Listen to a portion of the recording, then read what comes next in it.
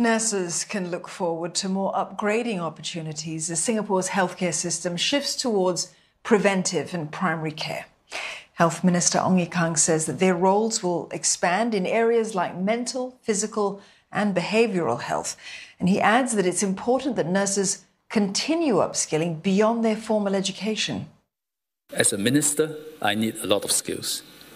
Able to analyse data, make decisions, communicate our reasons to the public, speak before an audience, and all these are skills that you can only learn on the job. It is therefore extremely important that enrolled nurses must be able to learn and grow throughout your career and in your jobs. Mr. Ong was speaking at the Tuan Nursing Awards. That's the highest accolade for enrolled nurses in Singapore.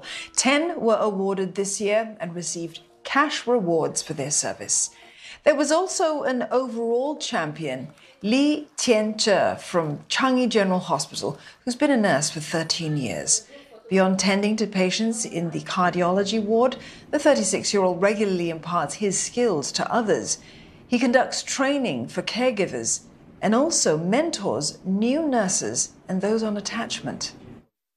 Being a nurse means we are at a privileged position to bring comfort to our patients who are in a vulnerable state because of their health conditions. I also do hope to develop myself in the area of training and mentoring to influence and inspire fellow nurses to provide quality care for our patients. I believe in a good role model will have a good impact on the new nurses.